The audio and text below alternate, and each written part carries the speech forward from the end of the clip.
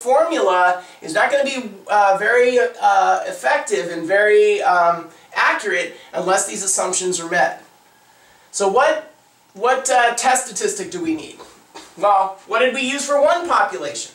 For one population mean average, we used the t-test statistic, right? We used the t-test statistic from the t-distribution, right? Invented by William Gossett. We talked about that before. And we're going to use the t-test statistic again.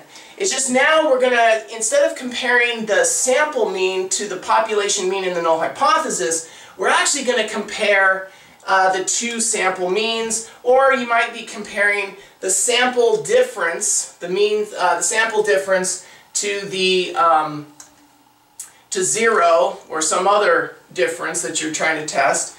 But if you're comparing the difference to 0, that's a good way to think about that is like comparing the two sample means. So if you remember, sample means are usually x1 bar and x2 bar.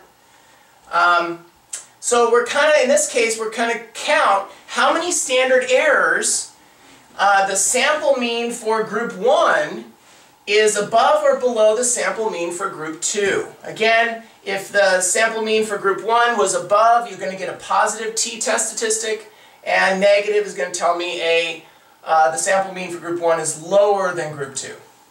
So the formula really looks a lot like the one we did for proportions. You're doing the sample mean for group 1 minus the sample mean for group 2. Sometimes you'll see stat books that say minus 0 divided by the standard error. So if we go down here, we see x bar 1 minus x bar 2, the sample mean difference. This again is the estimate of the standard error. It's actually the same exact formula we used for two population mean confidence intervals when we did the standard error estimation for those.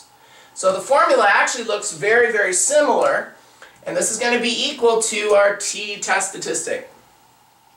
So when we look up critical values, we're going to be using the t-distribution, right?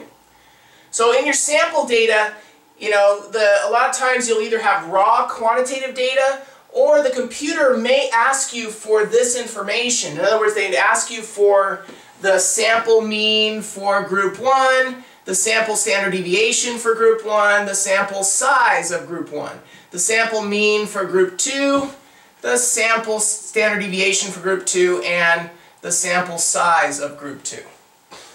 Okay? So a lot of times that's some information the computer will want if you don't have the raw data. Alright?